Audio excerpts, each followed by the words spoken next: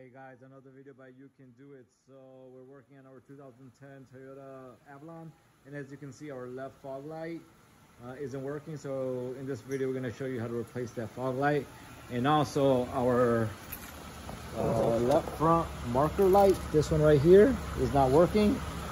I'll show you compared to the right one. You can see that's working. So I'll show you how to replace both of them in this video. All right, guys. So we're working on this side marker light. In order to take it out, I tried to, get in there, but you really can't. There's not a lot of room. But what we're gonna do is remove this fuse box. One bolt right here, looks like a 10 millimeter. One bolt right here, 10 millimeter. And then there's one right where my hand is. It's hard to see. But there's one down there, also 10 millimeter. I'm gonna remove those, and this fuse box will come out, and then we'll have more clearance. All right, guys, I got the bolts on the side out. The bolt, let me get my light here. There's one bolt, right there towards the bottom, but it's sitting on the base. It's covered by the base of the battery, so now we gotta remove the battery. And so, I got the terminals off, I got the bracket off, I had to remove the cover over here, and it was a 10 millimeter bolt right there. So got the battery out, and give us an opportunity to clean the rust off the battery. And then once I got this stuff out, and then this is gonna make another job a little easier. Just gonna show you while I'm at it. Right down there, that's our fog light bulb, right where my light is touching. So we got to swap that out too. So it's gonna be easy for us to remove it while we have access to this area. So here is the bulb. I mean the bulb I gotta take out, that 10 millimeter one right there. All right, guys, this is the fog light bulb. It's a H11, and it's way down there. Let me try to get my light again. And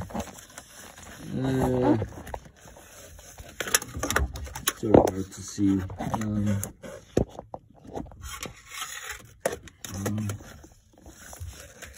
Is right there where my light is going, in that little hole. There's a connector, a typical connector for a bulb. You just slide that out. And now I'm gonna find the H11 bulb and swap. All right, guys, we got a replacement H11. I had these from another Toyota vehicle. That's the one we took out. So we're gonna put this one back on. And again, it's just 2 pins. We're gonna just put this in counterclockwise and attach the connector. So we'll be done with the fog light. And again, it's towards the bottom. All right, guys, I got the bulb in there. That's the H11. And